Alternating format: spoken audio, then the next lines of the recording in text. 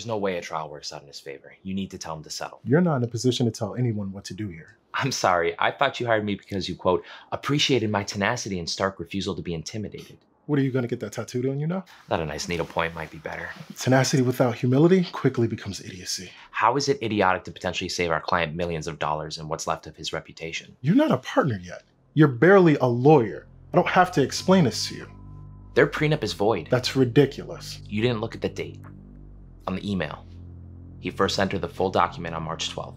They signed on March 16th, a full 3 days less than the minimum required review period. Well, I'm sure there's an earlier version. We'll find it. There isn't. I asked. I did my research like you always say to do. And now it's over before we even start. Unless you get him to agree to her terms. Now.